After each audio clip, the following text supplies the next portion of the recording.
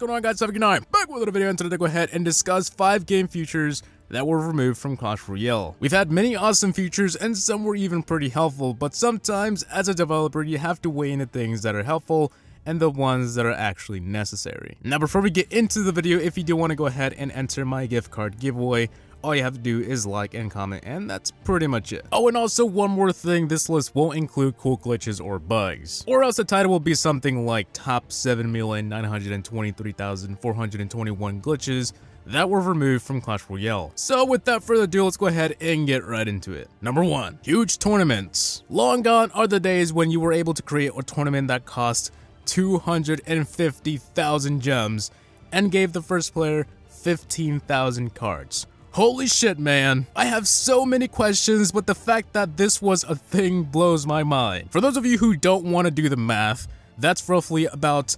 $1,700 US. Unless you're someone who wipes their ass with money or you're Bill Gates, I don't think you created one. Not even YouTubers could afford it. Everyone got it sponsored by someone like Cash for Apps or Free My Apps. And me, I didn't get sponsored. Nobody likes me. That wasn't the only thing they removed though. There was tons of options and glitches and even the layout that they changed. And one of the worst being that every time you created a tournament, your city and state would show up automatically. Anyways, back to the huge tournament.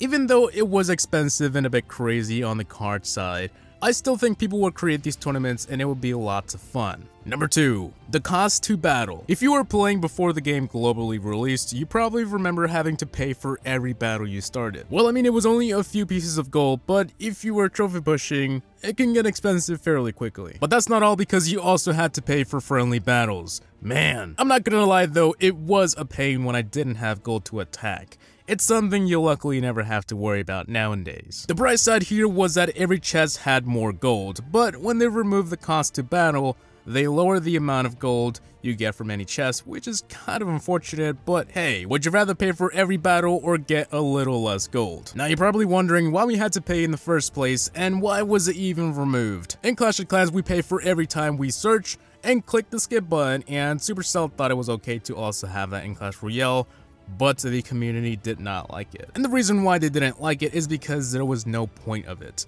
You don't have to wait for any army to train or something like that. So Supercell ended up removing it, and I'm glad they did remove it, and I'm pretty sure a lot of you would thank Supercell for this if they did that just yesterday. Number 3, landscape mode. I remember being able to play replays in landscape mode and even made my videos like that. But one day it just disappeared. The worst part here is that it was so cool, but it just went poof one day into another dimension. Anyways, why exactly was it removed? Well, as a developer, you always have to draw the line between extra features and too much bloat. Too much bloat makes your app harder to manage and also takes up more space. The fact that not so many people were actually using it convinced Supercell that it wasn't really needed after all. And in one update, it got removed. In my own opinion, I'll have to agree with Supercell. Even though I personally use the landscape mode feature, there was nothing stopping me from recording even after it, so it didn't really affect me or anyone in any way. Plus, half the community didn't even know that option was there.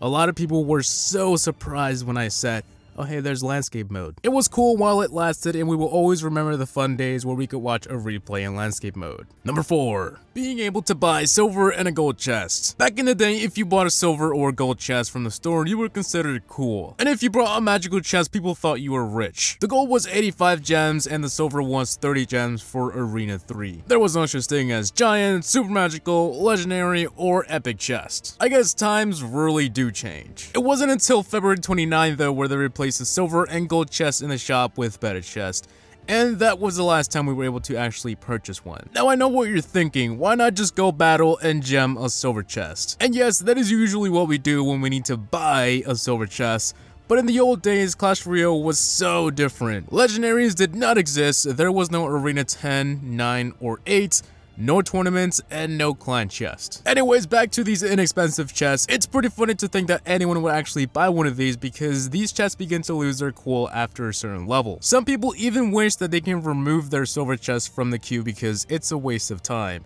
And even though I still love the silver chest, it sure isn't a chest that would be in the shop anymore. And finally, on to number 5, color text. I recently mentioned this on my glitch video, but I decided to include it here because it wasn't a glitch or bug after all. You see, Supercell left the HTML option enabled, and this allowed players to use it. Simple stuff here. You could put a series of symbols and it would enable the color according to what you typed in. It was first a chat thing, but it wasn't long until players used it with their names. Now comes the part where we talk about the time that it got removed. Supercell threw out a letter advising people not to change their names with color, but people did the exact opposite. We used it to change our names with color. And shortly after that, they were forced to disable it and give everyone another name change. It was fun while it lasted, and even though it wasn't a feature we really was intended to use, it wasn't a glitch or bug either. Sadly though, we will never get to see color names unless they add it again, but that's very unlikely. After all though, we will still have Clash Royale even if they remove whatever it takes. Supercell works very hard to add as much as they can, but that doesn't mean everything, or else things get crowded. Anyways, I want to thank you guys so much for sticking around. If you guys did enjoy today's video, don't forget to leave a like as it helps us out a ton in many ways. So yeah. So with that being said, peace out YouTube. See you on the next one. Peace!